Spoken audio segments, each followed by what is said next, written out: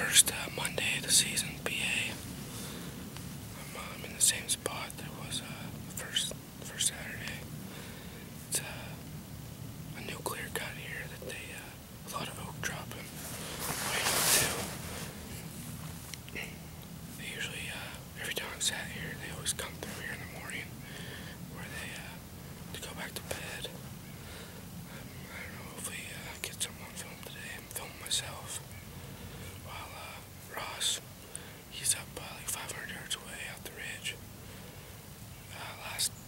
He sat here the first Saturday of the evening. He saw like 12 doe, one small buck.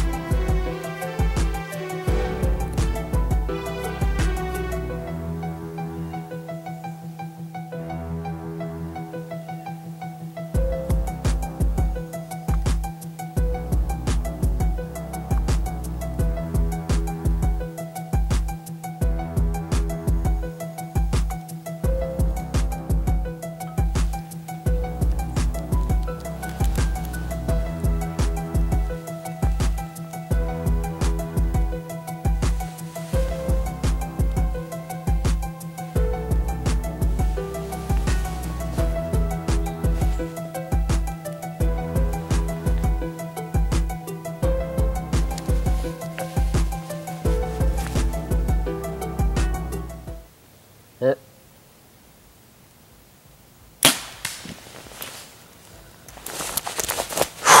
Baby. Atta boy. Alright, it's first Monday of the season. Got this nice little 8-point down, biggest buck with my bow so far yet. I saw him in the morning. I got some footage of him. He's about 100 yards away making a scrape. Then he kind of came down around, and like an hour and a half later I noticed him again like 50 yards in front of me. And he came to about 30, but he came on the left of me, the only spot where I couldn't get it on film. So I still had the camera recording so you can hear me shoot and stuff. But I actually spined him too, so he went right down, so I called Ross, who's behind the camera today.